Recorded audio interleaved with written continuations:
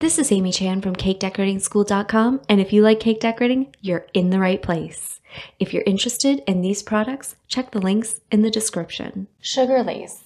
In this video, we're talking about Martello's sugar dress product that you can use to make edible lace appliques. It comes with two things inside its little pail. There's a bag with powder and also a little vial with a cap you can see that has a liquid in it. And there's directions on the outside of the packaging for making it. And it's basically you're mixing some powder with water and then adding the liquid, mixing it till smooth, and then you'll be ready to apply your mixture to silicone mats. I have a cute little round lace one here with just a palette knife, and it takes very little, right? And you want to just make a nice even application, and then those lace pieces are going to take about 6 to 8 hours to dry.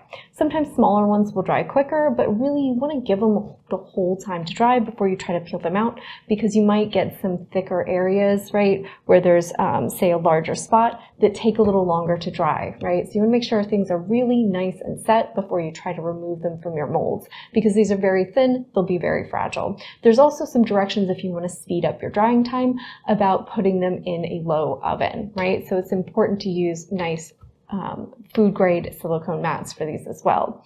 If you're, say, going to make a series of lace pieces using the same molds, you can store the finished mixed product in the refrigerator covered for up to 7 days.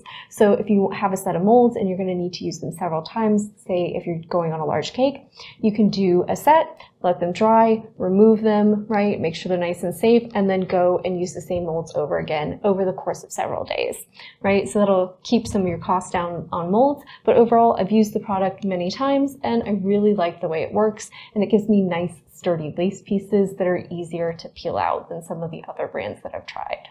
If you enjoyed this video and you'd like more about the cake decorating materials and equipment we use, or just some inspirational videos about cake decorating itself, you can follow us on Insta or YouTube at Cake Decorating School.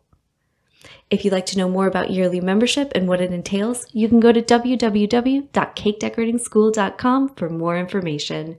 And if you're interested in these products, you can check the links in the description.